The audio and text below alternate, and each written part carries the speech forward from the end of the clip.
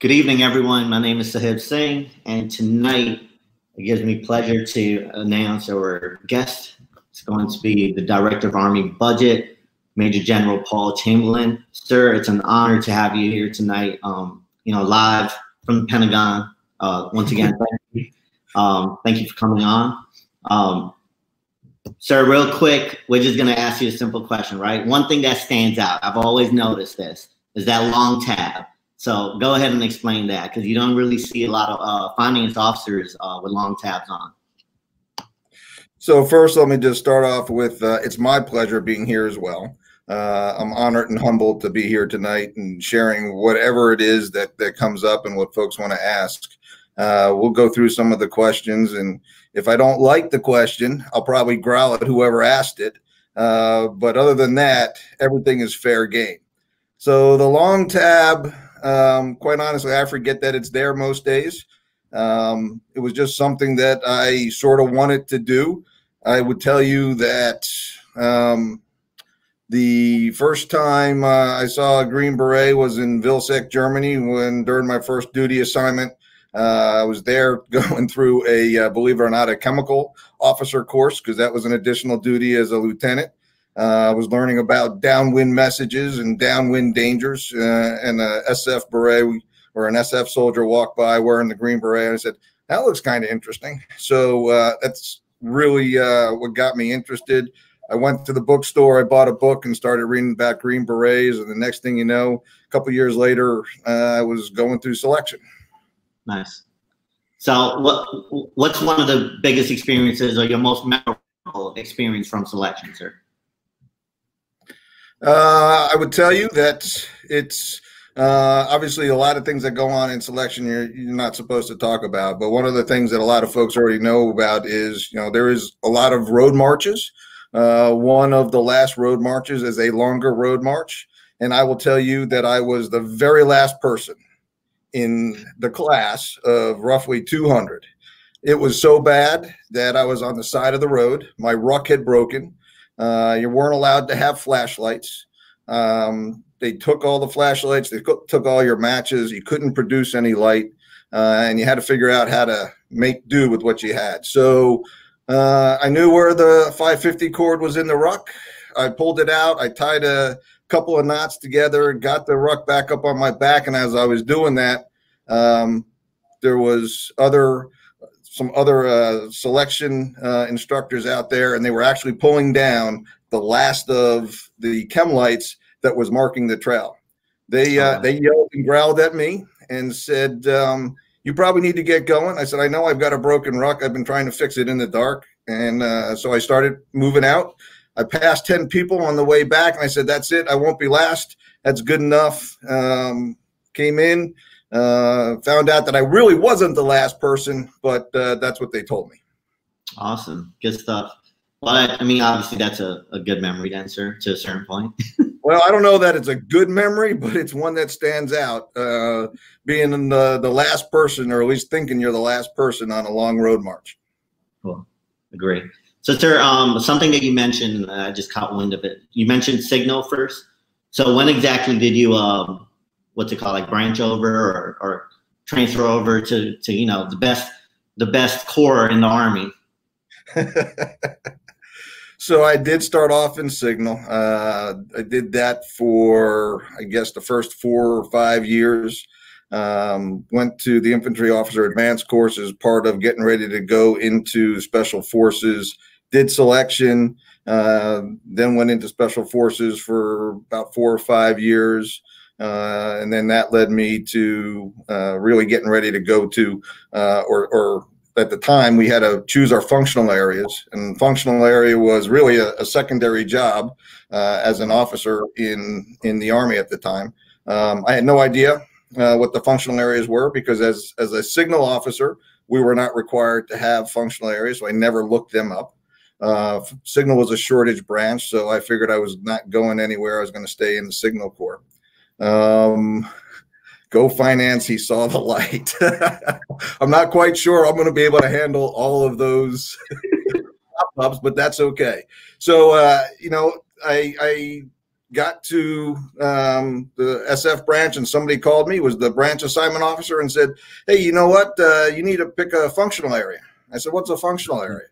And they said, well, it's your second job. I said, I haven't even gotten to my second job. I'm still trying to get into special forces. And they said, well, you need to choose one. So I said, okay. I said, do you like money? I said, yeah, who doesn't like money? So they said, put down comptroller. I said, okay, done. Put down comptroller for me. I'm good. He then said, I need two more. I said, two more what? He said, functional areas. I said, comptroller, comptroller, comptroller. And that's how I ended up in the comptroller branch. Awesome, sir. Great. So let me ask you this question, right? In regards to, just your career overall, did you ever imagine you would get up to the position that you're at now, sir? Oh, good Lord, no. I was lucky to make first lieutenant. Well, let's come on, sir. In all seriousness, though, seriously. No, I got to tell you. I really, look, first off, I had no intention of coming into the Army. I had no intention of being an officer. My goal was probably watching too many John Wayne movies, watching Sands of Iwo Jima too many times. I figured that the Marine Corps and being a gunny sergeant in the Marine Corps was probably what I wanted to do most. My father said, you know what, why don't you at least apply to a couple of colleges and see if you get in. I did, ended up going to Clemson. Once there, went into ROTC, figured I'd try to fly helicopters because I thought flying helicopters was cool. As you can see, I didn't fly helicopters, so some could classify my career as a failure because I didn't achieve my ultimate goal. I just kept doing different things, tried the Signal Corps, tried Special Forces, and then finally comptroller just sort of stuck. Nice. So, sir, and now we're going to go over to, because one of the viewers actually has a question, and it's actually tied in with your actual position right now. So I'm going to bring that up on the screen, and I'll read it out to you, sir. It says, what relationships exist between your office and the Army Reserves, and how are these connections leveraged to benefit the Army budget? Sure.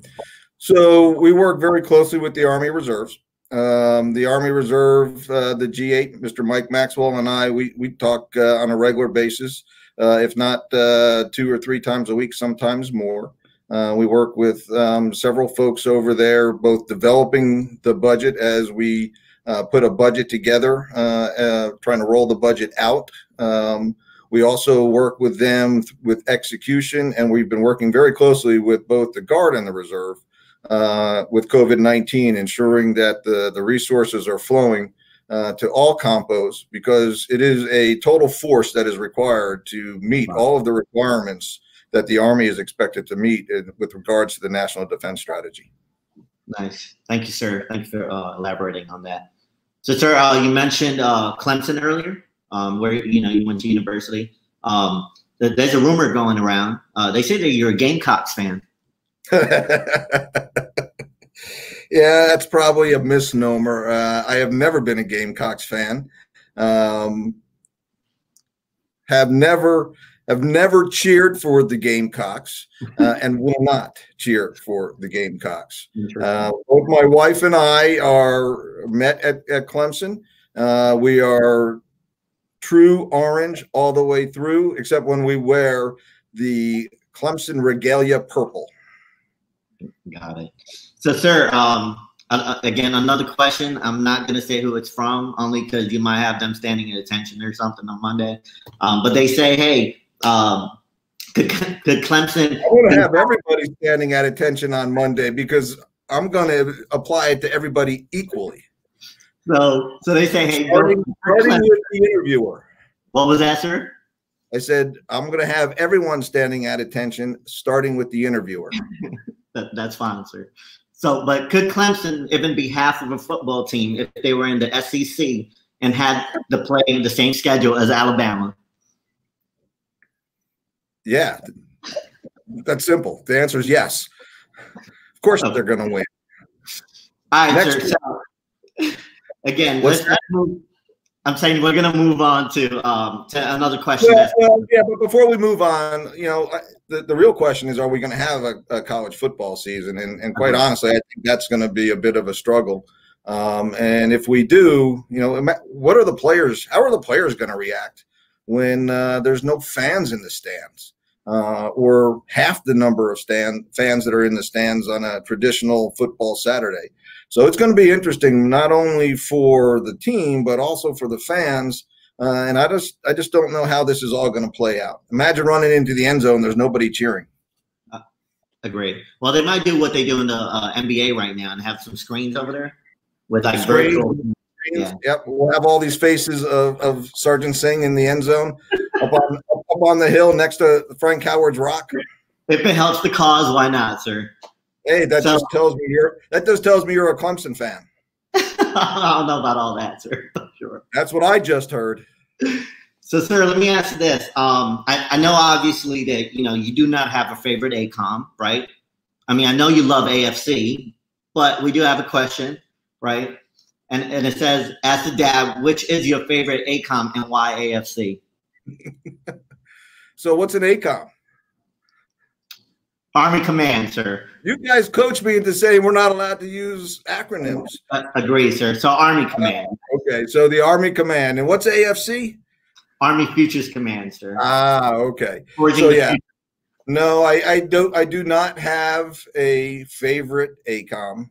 Army Future Command is the newest ACOM, and we do work very closely with you guys, but you are also working with some of the most current programs and modernization programs that are really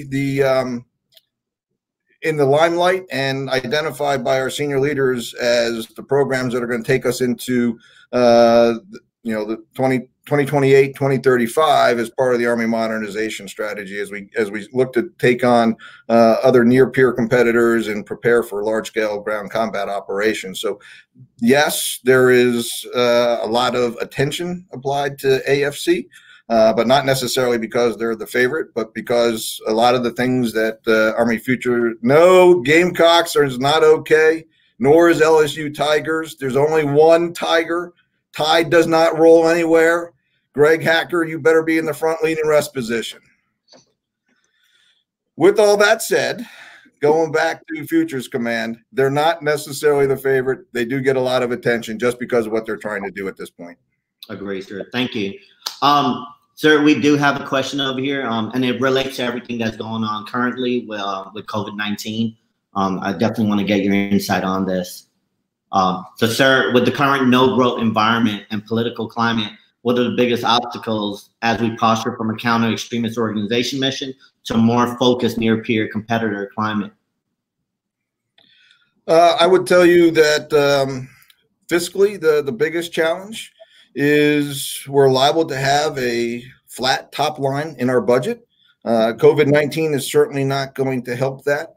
But as we continue to try to modernize, we're going to have to balance legacy systems against the modernization, sustainment at the same time for legacy and the modernization systems. It is going to be a very delicate balancing act. It's a balancing act that we have done before. We did it in the early 2000s when we were fighting counterterrorism and modularizing the Army. So we do have the ability to do it, but it's going to be a tricky balancing act that's going to require everyone, to include all three compos, ensuring that we have identified the requirements early enough to get them into the budget cycle so that we can apply fiscal responsibility to them without having to make everything a year of execution bill. Nice. So, again, thanks for that answer, sir, by the way. Sir, let's talk about your current position right now. Obviously, we know we're senior leaders within the finance corps. Obviously, they understand what you do, right? Especially if you're looking into resource management side of the world. For our junior soldiers and, even mid-grade NCOs and even senior NCOs, let's talk a little bit about your position and ABLE as a whole and what that consists of. Okay. So what do you want to talk about? Well, we want to know what you do, sir. All right. What do I do? Most of my day is really consumed with meetings, as you could imagine. I would tell you that the biggest part of the job here is communication and coordination. It's ensuring that there is crosstalk between everyone on the staff. It's important that everyone knows what each element of the staff is doing. And you could imagine that in a building as big as the Pentagon, where there's 25,000 different folks working here, and even within just the Army, sometimes not knowing what the left hand is doing can be very challenging. So a lot of it is going to the meetings and ensuring the coordination is done. I would also tell you that just about every day that I come in, I have a plan of what I expect to get accomplished. And if I'm lucky, if I get to 25% of that, because there are a lot of pop-up issues that do require our attention immediately. When you were here, you saw some of them. In fact, you may have been on the receiving end of a couple of the taskers that came out of the front office as a result of these hot fires that do pop up. Right. But looking at the Army Budget Office, or ABO, so looking at ABO, we do have 4 sections within ABO. We have what folks would consider the O&M section, but that's really my operations. Within the operations and support, we have the O&M, the operations and maintenance dollars. We also do our MILPERS there, and we have our business operations also are in there. The next directorate that I have is investments. That's where most of the procurement dollars are and the research and development funding is. You're very familiar with all of that. You worked in BUI as a liaison coming out of AFC. The procurement dollars and the RDT&E dollars, that's where we do our testing. That's where we test the new ideas that we're trying to put together in a weapon system. It's also, once a weapon system has been decided upon, where we then go out and procure those weapon systems, or the trucks, or the radios, or whatever they might be. We have 7 or 8 different appropriations within our investment directorate. My next directorate is BUC, or what we call our management and control. And quite honestly, that's the directorate that gets everything that doesn't fit neatly into O&M or into investments. They're my integration branch. They do the funds control. They help with budget formulation. They get me ready for most of the meetings. They ensure that when we are putting together the budget and rolling out the budget, they do a lot of the heavy lifting. They've got most of our databases. And then the last directorate is my budget liaison. We have a number of officers over there. Right now, we only have 3 finance officers over there. So this is a pitch. I need finance officers to apply to the Congressional Fellowship Program. Most of the officers across the hall, they're from different branches, which is fine. We need that as well. But they do engage with Congress, and they engage with the appropriators. We have 4 different committees that we engage with. 1 or 2 are the HASC, or the House Appropriations Service Committee, and then the SASC, which is the Senate version. And then we've got the HACD, which is the House Appropriation Committee for Defense. And then, of course, the SACD, which is Senate Appropriation for Defense. The appropriation committees give us the money, and the HASC and the SASC, or the authorizing committees, they're the ones that authorize the money for us. So we have an engagement with what we call, those are the committees of jurisdiction. We focus on the appropriators, and then the Office of Congressional Legislative Liaisons, another office in here that does not work within the Army Budget Office. They focus on the authorizers. But my budget liaisons, captains and majors and lieutenant colonels, on a daily basis, they are over with Congress, engaging with the professional staff members. Colonel Michelle Williams, she is the director. She is oftentimes engaging with each of the clerks for the appropriation committees. It's a great and fantastic job. We need more finance officers to apply for the Congressional Fellowship, as well as NCOs. So we do have Sergeant, shoot, I forgot his last name. Anyway, Sergeant Larry is over there, and he is doing great jobs. He's the second NCO that has been over there for us. Sergeant Major Gondak was over there last time. Nice. Thank you again, sir. I'm pretty sure anyone who heard that now kind of at least has an idea And then for the audience that is watching, if you actually go on the YouTube channel, there is the video of Colonel Michelle Williams explaining exactly what what Bull does, and you know how you can apply. And she actually gave her information for you to actually reach out as well. So thank you again, sir. There's a whole thing going on now in the comments, you know, about ACOMs. And you know why you probably have different favorite ones. I'm just gonna put up a couple on the screen. You know, apparently used to stock things otherwise. We have Forrest Comp thinking otherwise as well, and so forth. Now we're going to mess back. What was that, sir? So because SFAC is there, I guess she means Special Forces Command, or is she talking about our Security Forces Command? Yeah, I'm not sure on that one, sir. I guess they'll come back in the comments. I'm sure Sarah will pop up and let us know. Agree. Forrest gets a lot of attention too. We got another question, sir. In your experience, what do you see as the likelihood of a year-long CR, continuing resolution, sorry, in FY21? And if high, are there any mitigation factors to lessen the impact, right? And again, sir, if you can answer some of this, great. It's your opinion. You're not speaking on behalf of the Army or anything like that right now. So my opinion is we will likely start the year under a continuing resolution authority. All you have to do is look back historically. 9 out of the last 10 years, we have started the year under a continuing resolution. There was only 1 year, 2019, in the last 10 years where we started with a budget prior to the 1st of October. And it's important that we do that. Why? Again, all you have to do is look at the metrics. So if you look at the metrics, we met most of our metrics in 2019. We had a much higher obligation rate through the first quarter and into the second quarter, and we easily made the 80%, 20% rule, going where we cannot execute more than 20% of our budget in the last 2 months of the year. That's important. Everybody says the 80-20 rule, you got to make 80% by 31 July. That's true, but you can't spend more than 20% of your appropriations by the end of the year. So if you don't spend at least 80.1% of your money, right, then theoretically OSD could come and take the funding and pull it back for other uses within the department. And that happened. That happened in 2018. The Army missed 80-20 by only 2% or 0.2 percentage points. That's 0.2%. We lost over $400 million.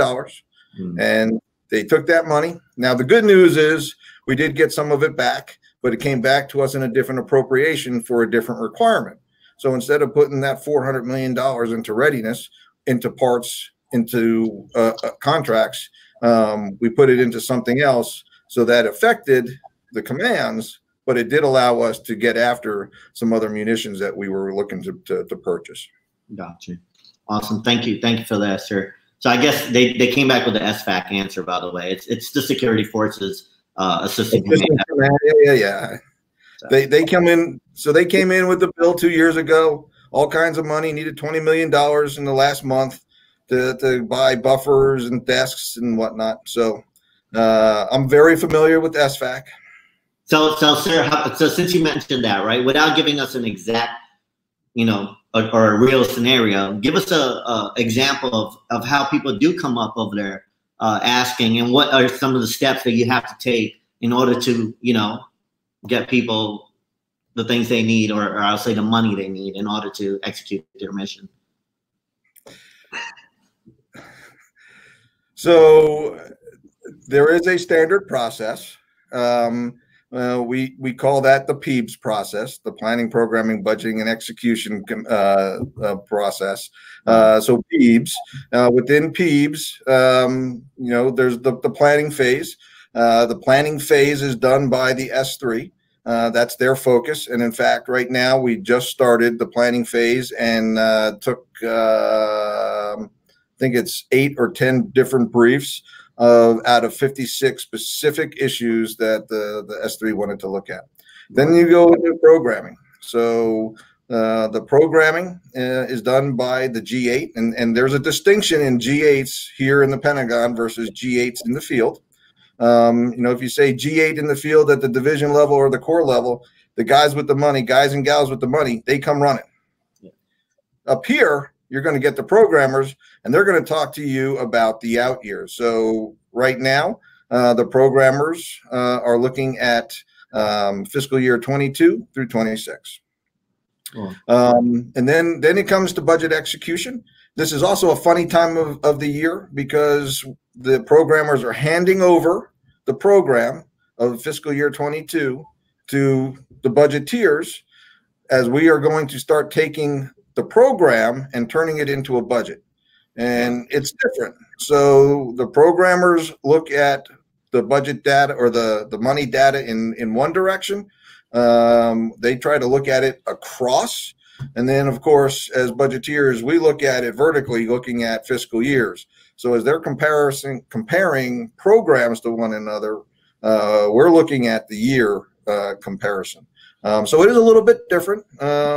We've got the database now, and we're working through those differences. We're making sure that we're consistent with the long-range plan that the programmers have put together, and that program of 22 to 26. So in the first year of fiscal year 22, we're starting to build what we call the budget estimate submission, and we are putting that into place now. We will go through a series of decision meetings and briefings.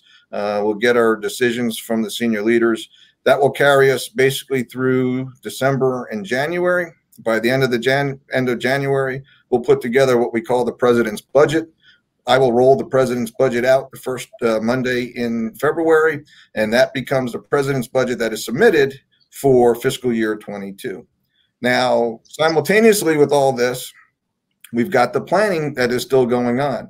So though I am focusing on FY20 execution, because I still have to spend the Army's money, we're looking to put the next year's budget, fiscal year 21. We are working with Congress to get that enacted. It would be great if we have that enacted by the 1st of October. If not, we are under a continuing resolution, and we've all been under that before. So we do have the experience on how to handle CRs. But then simultaneously, I'm looking at fiscal year 22. And oh, by the way, we also look backwards at the closed year. So, these closed years are just as important because there's a lot of money that is still available in those closed years that can be executed if there is a reason to go to use that money. However, you could also call that lost purchasing power if we did not use it in the year that money was appropriated. So I would rather and prefer to use that money in the year that it was given to us and enacted than to go back and use it in previous years, because you can only use it for requirements that were identified in those previous years. Awesome, sir. It's funny you mentioned that, the whole G8 thing, because I remember when I walked in there into the building, I was like, oh, the G8. Didn't you? Yeah, and then the G8 was a completely different office, and Major Watley actually works there, so we were talking about that. And then, funny thing again, the BES and the PB. I mean, that was a zoo, sir. It was a lot of moving pieces, a lot of work, and shout out to the DA civilians that work in ABO, because they're really doing, what they need to do to better enhance, the overall mission of the Army as well. So that's great. Hey, the Army civilians that we have in the Army Budget Office are amazing. I would take my staff and put them up against anybody else, any other staff here in the Army. I wouldn't trade any one of them. They bleed green, they care about soldiers, and they want to do what's right for the Army. I've got the best staff that there is in this building. Awesome, sir. Well, hopefully some of them are watching, so they're going to come in on it. Sir, we got another question over here. Sir, is there any update to the 11th Special Measure Agreement being established between the U.S. and Iraq? Will Army commands need to be prepared to pay for campaign labor upfront starting FY21 since no cost sharing has been established yet? So we first off, we probably need to let folks know what the Special Measure Agreement is. And the Special Measure Agreement is an agreement between the Republic of Korea and the United States where there is burden sharing of how much money does the Department of Defense pay and how much is the Republic of Korea going to pay for the forces that we have stationed there. I'm certainly not going to get in front of the U.S. government and the administration in saying whether or not this is going to get done. There's a lot of negotiations going on. There's a lot of hard work, but prudent planning on our part is also going on to ensure that if agreements do not materialize, if negotiations do not materialize in an agreement, then yes, we probably need to make sure that we have at least a plan on how we would address some of the funding that may be required to make up the difference in that burden sharing. Gotcha. Awesome. Thank you, sir. Sir, we got a question. I'm not sure who it's from, but they say, sir, some of these acronyms are getting me as well, sir. So sir, was your first Army comptroller job, and did you depend heavily on the NCOs? So I always depend heavily on the NCOs, and quite frankly, I think our NCOs are an untapped resource that we've got to figure out how do we better utilize the NCOs, not just on the financial operations side, but also on the resource management side. We are a finance and a comptroller branch. I think there is plenty of opportunity for us to use our NCOs. We just need to figure out where and when. We probably also need to work through how much longer we will continue with the mill pay. We're not going to release the mill pay responsibility that we have until the Army G1 and the AG folks are ready to take that on, and that is also going to be dependent upon IPSA. But absolutely, the NCOs I've always leaned heavily on the NCOs, whether it was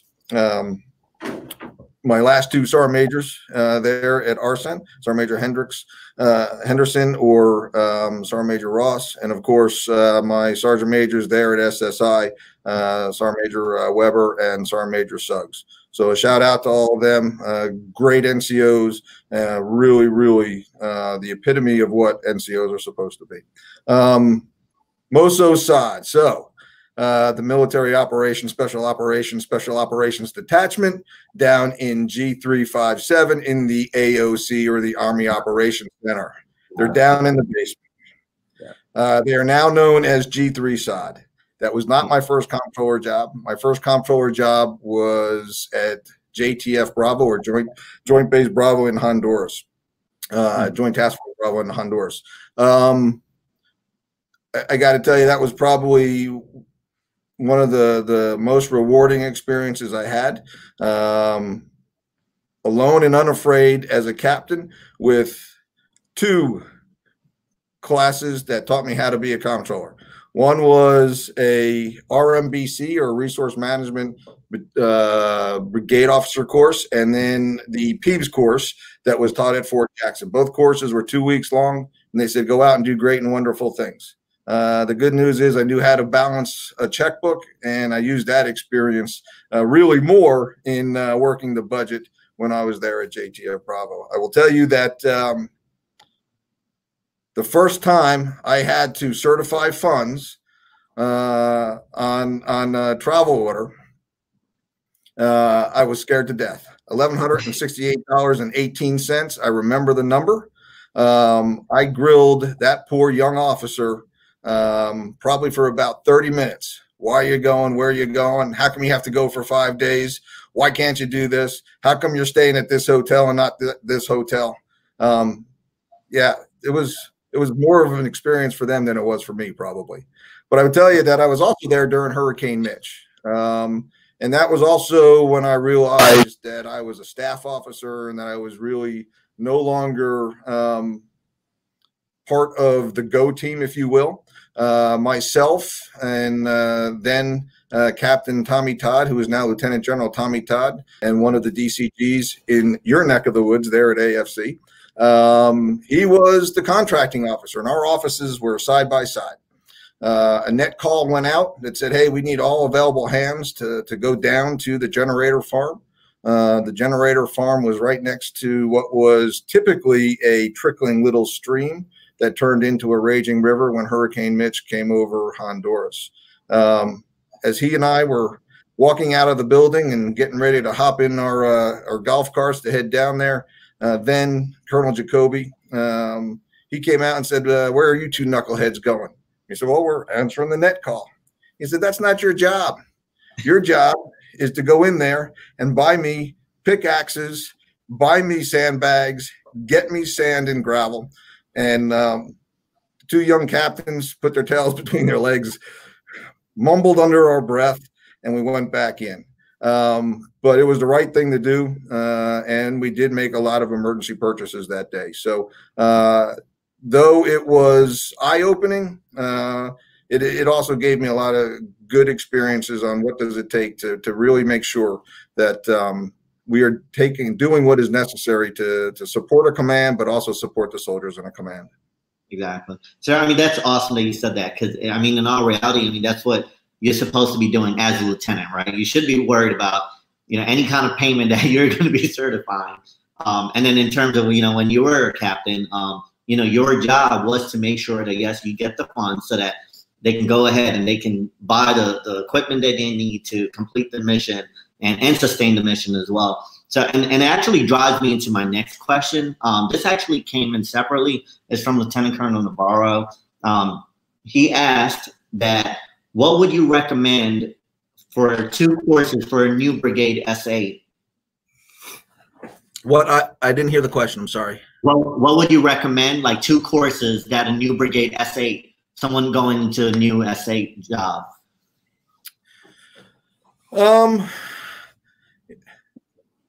You know, the Dorm-C course that used to be out there was a pretty good course. It really combined contracting. It combined the Peeves course. It combined the RMBC course. And quite honestly, you know, that would be a good course. And then really, it's making sure that you understand requirements, making sure that you understand what your brigade commander wants.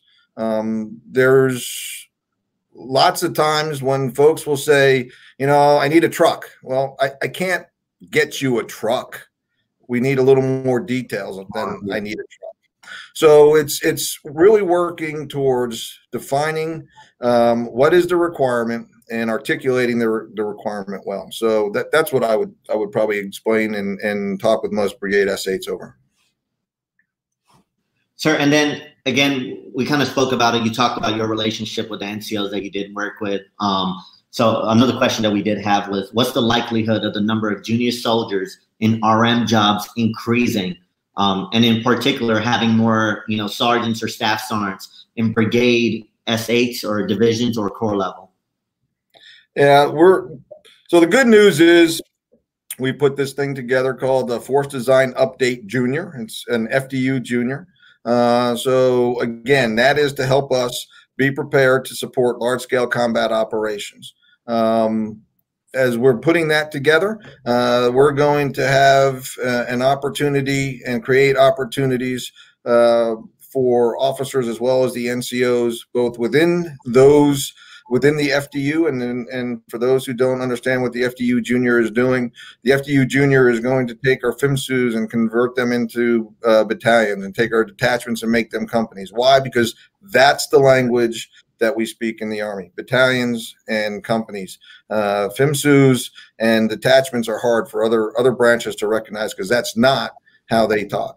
So there'll be some opportunities there. We are creating opportunities for NCOs within the S8s. I don't know that they're going to grow. I don't think any of the division G8 sections are going to grow, because anything that we do is going to have to be zero growth. But as we continue to move forward with the FDU Junior, as we continue to move forward with where General Horlander is taking us and taking the finance and comptroller profession, there will be opportunities for NCOs, and we're going to start making opportunities for NCOs. For example, in Army Futures Command, that was one of the things that we wanted to do and make sure that we did. And as a result, we were able to build several NCO billets into the Army Budget Office there at Army Futures Command. Wow. I'm also working to bring some NCOs along with Sergeant Major Cabell, bring them here into the Pentagon. In fact, you were a recipient of that. You and 3 other NCOs have been up here on a TDY basis, working as L&Os for Army's Future Command. Regrettably, we haven't been able to get you up here for a full year so you could see a full budget cycle, but we're working on changing that. But there are going to be opportunities. We're going to continue to develop them. I've also worked to try to find ways to get young officers here into the building.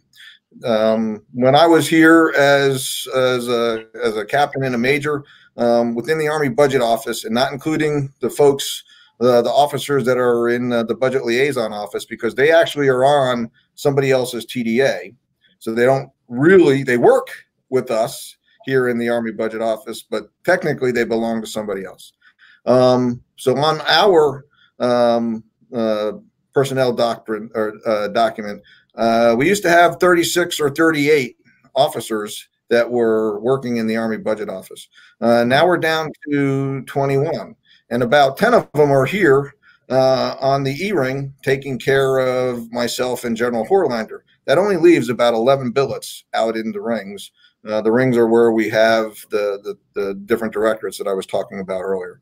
So it's really not that many. I brought in 2 lieutenants about 2 years ago, Captain Torre and Captain Hacker, even though he is an Alabama grad and an Alabama fan. But we brought them in, and they were here for 2 years. So we're going to continue to try to do that to the best of my ability, but some personnel policies may limit that, but we'll have to work through them. Roger that, sir. Sir, I got a question up here. Sir, how do we change the culture or stigma that commanders being physically responsible and potentially returning funds at end of year is a negative thing? Well, that's where I got to go back to the G8s, and that's a long conversation that you have to have repetitively with our commanders. Look, it's hard. I'm not going to lie. It is hard for anybody to say, I want to turn money in, especially when everybody has more requirements than they do money. But what we have to understand is, does buying 30 new computers that really are not necessary for life cycle replacement more important than sending a unit to another rotation or doing home station training? Wow. It's about balancing readiness. It's about balancing the requirement. And quite honestly, it is really, like I said, a long-term kind of conversation that you have to set the conditions. But honestly, most commanders, they understand it. That if there is money available and they can't spend it, they're going to turn it in. What I would tell you is I'd like them to be able to identify it earlier, because when you give it back to the Army for us to perhaps move around to other commands, it's hard to do that in the last 30 days of the fiscal year, especially when they give it back in the last week of the fiscal year, where you have to find folks who have the ability to execute that money quickly. But that means that we as comptrollers need to work with our contracting officers, need to work with our force, need to work with the engineers to ensure that we have a list of, if you want to call them shovel-ready projects, you can call them shovel-ready projects. But you have a list of where you know that you can put money and execute it quickly. Well, thanks, sir. So 2 weeks ago, Lieutenant General Horlander was on here, and he kind of spoke about the CARE program. And we actually got a question that comes in and says that now that we're working hard on CARE, do we anticipate programmatic reductions based on de-obligations? Yes. Okay, awesome. Hey, Colonel Davis knows that's what CARE is all about. So, hey, look, this is what CARE is not about, the de-obligations. It really isn't. That is a separate action that happens within our accounting. What CARE is about is identifying and making sure that we can expose what is going on and share what is going on with our senior leaders and our commanders so that they can make the decisions in the year of execution, so that instead of losing that purchasing power, we can have that purchasing power right now today. So we have more money to send people to home station training. So we have more money to go and buy parts. So, I mean, think about it. 1%.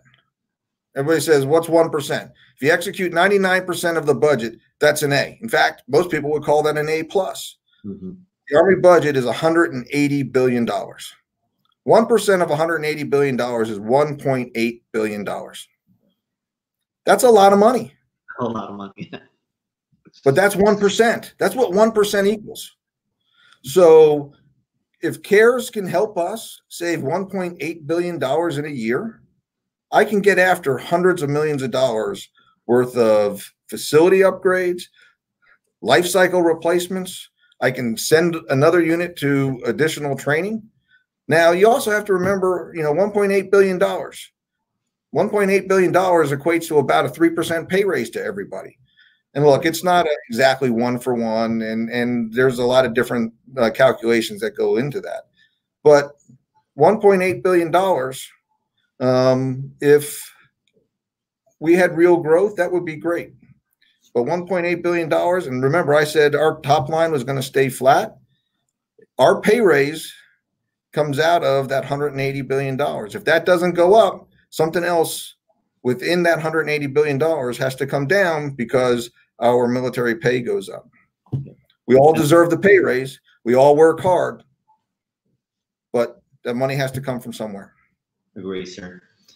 And there's people in the comments talking about they'll spend the extra money and they're bringing their command. So it's just pretty funny, sir. But I do agree. That's a lot of money. And obviously, being at the ACOM that I'm at and seeing what we can do with extra money, it's obviously, yeah, we should all, work towards that. Sir, we earlier, you kind of like broke down the whole PEEBS process, right? Being in the Pentagon. Yeah, you did. You definitely did. There's PPBC, and you're the co-chair on there, sir. Tri-chair. What was that, sir? We're a tri-chair. A tri-chair, agree? Yes, tri-chair, yes.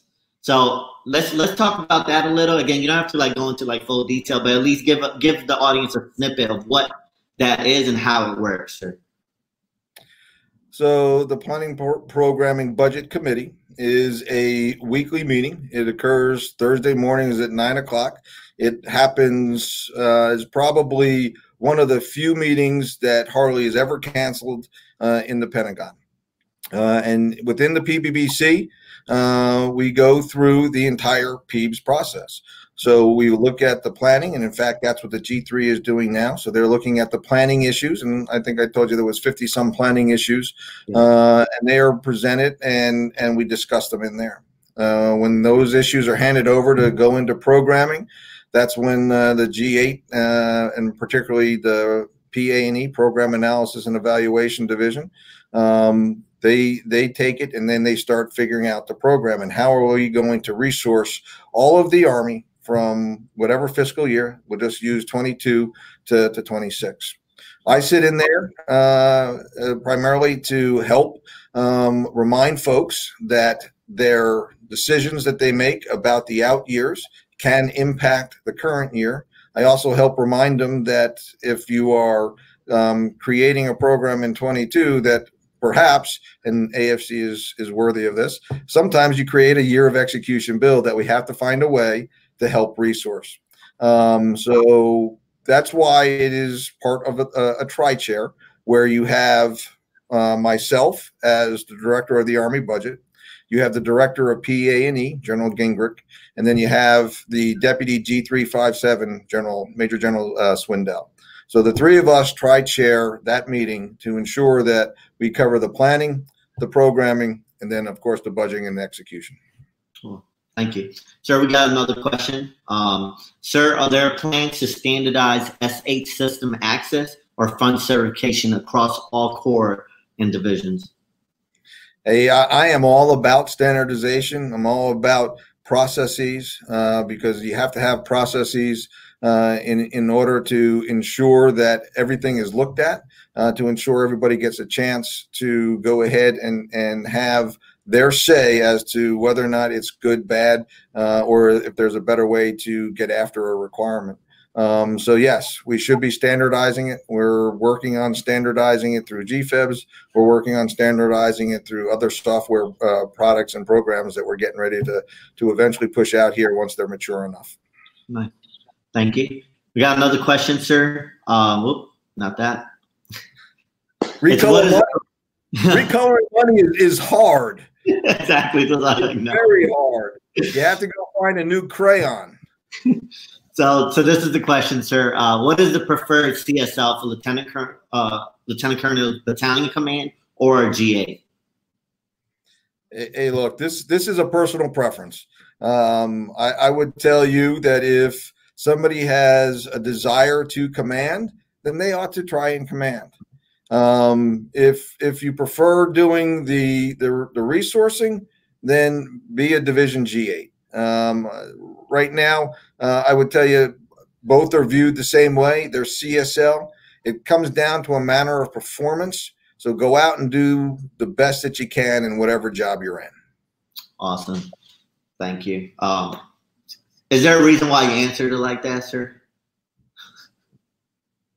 I don't understand the question. I might start like, you know, other than obviously what you do want to do, because that's going to be the biggest factor probably in how you perform in those kind of, you know, positions. It's all about a matter of performance. Hey, look, if you're handing out basketballs in a gym somewhere, be the best basketball hander outer there is.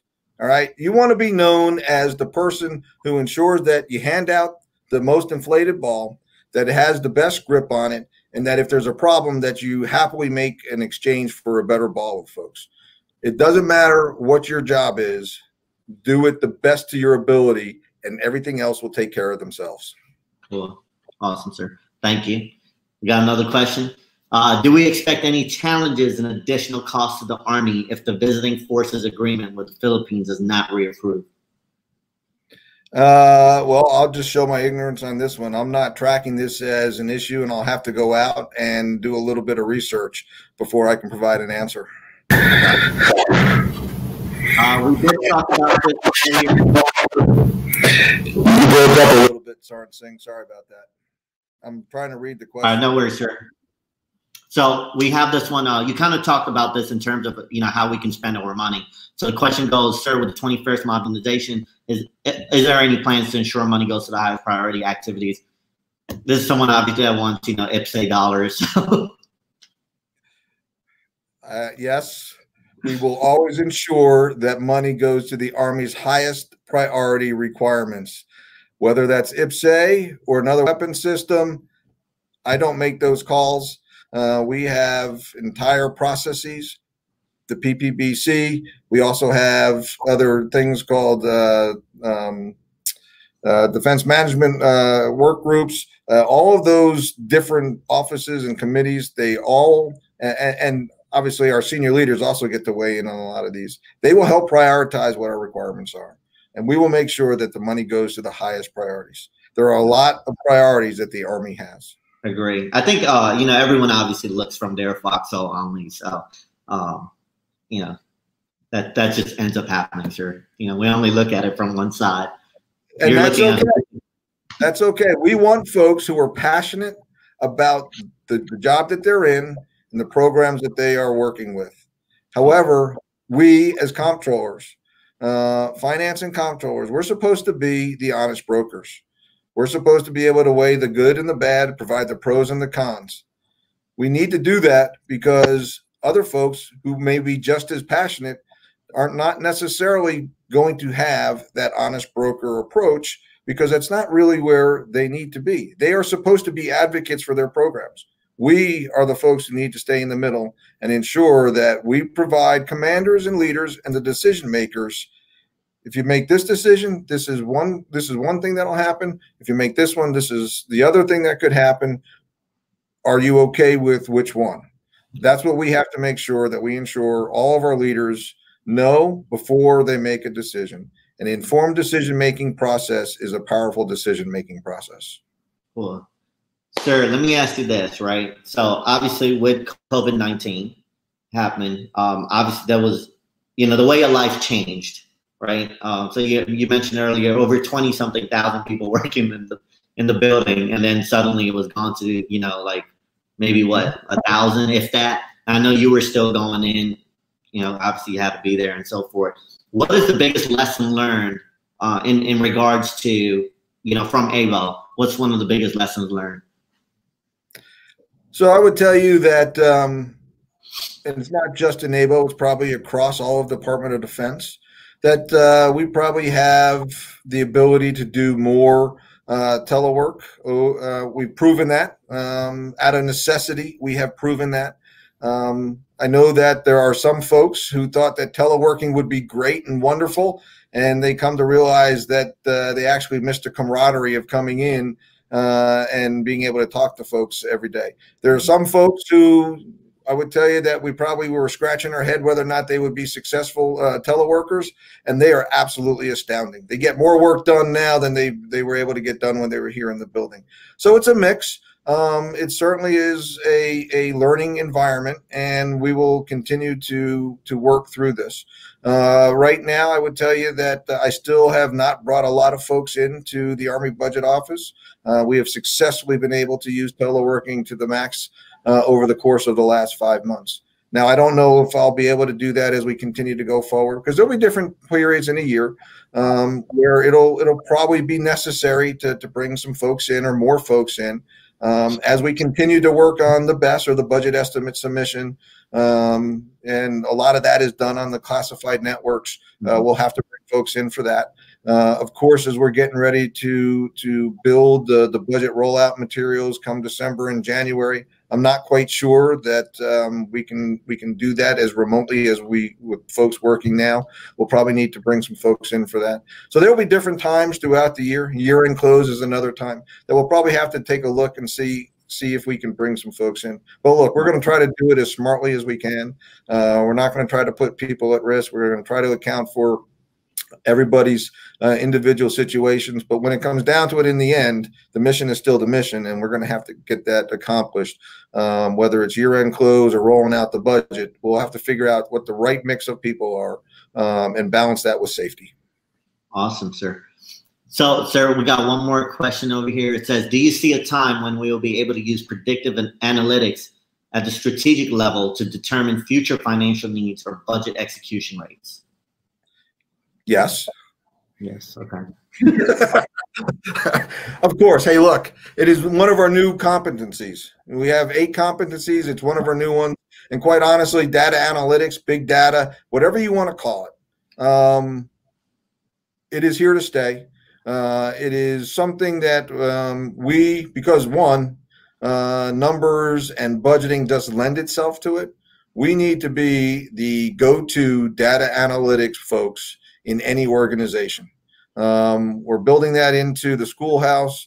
They've developed some programs and courses there at the University of South Carolina that allow us to capitalize on the classes that they have there in the university. So look, yes, this is going to be something that will continue to evolve and mature, and we're going to be at the heart of it.